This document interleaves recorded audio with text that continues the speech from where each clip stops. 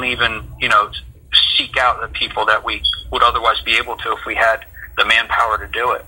That's heartbreaking to hear, that this stuff's so prevalent that you're kind of playing defense to the point where you don't have time to go on offense. That's hard. I had no idea it was that widespread. It is, and it's everywhere in society. It doesn't escape any socioeconomic status or a type of person. Whatever you were professionally or not. Just people from all walks of life have a proclivity for that at times, and we come across them because they're brought to our attention. We don't even have to go fishing for them, unfortunately. Wow. And I'd imagine teachers report things and neighbors report things, and that's how it starts coming down the pike? Yes, that and just technology itself. Right. Kind of brings it to us. Right. So if you without exposing too much of how we do the things we do. Yeah. I would imagine the development of this dark web thing is a horror show for you guys. That sounds like a real... I've never messed around on that dark web, but that sounds like a place where bad things happen. Yeah, we really don't get anything from there, because I guess it tends to be where the real bad people do their things, so they're not prone to report each other. So our stuff comes from just run-of-the-mill stuff that's filtered out through email, or somebody finds something and reports it, or somebody stumbles across it and reports it, or maybe a child pornography website gets taken down, and then the investigation reveals credit card and bank account information, and then that gets dispersed out to the jurisdictions where it can be investigated further and prosecuted. Yeah. I mean, that is I don't even know what to say. You don't even know what to say. And how do you let it go? You said you need a hobby. You need to have it. What? I would imagine. Do you get into the most hardcore hobbies when you're in the thick of that 20 years ago? Or the most hardcore martial arts you can find. Yeah, I guess some people do. For me, I kind of discovered running, which it's going to sound strange, especially as I delve deeper into this topic. I hate running. And probably, I guess it was about 10 years ago, one of the guys in the office was doing a benefit 5K run. And I said, I'll run it with you. So I started running just intermittently here and there.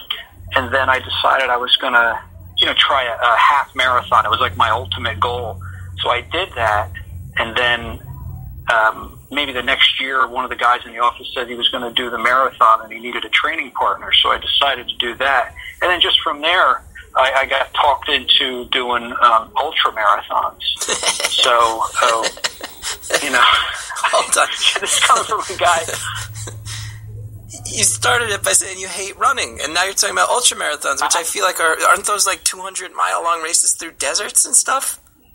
They are. I've never done a 200-mile race. I've done a 100-mile race. Oh my God. Yeah, and I hate it. It's funny because I truly do not enjoy running. There's never a point when I go out for a run and I'm thinking to myself, this is fantastic.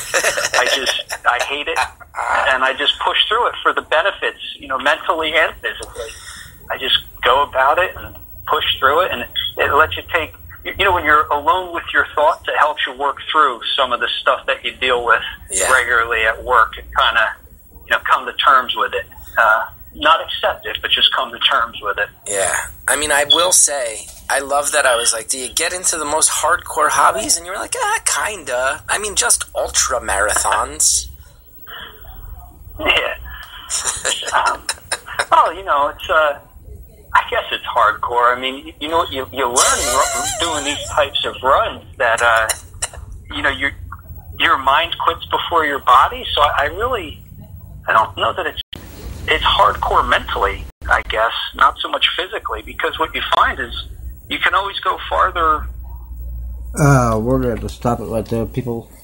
We got our shows coming up on the air here at Speaker.com. We'll pick this up later tonight. It is the start of the weekend, but If you did tune in, thank you. If you have not and you're going to catch it later, again, thank you. I hope you guys enjoyed.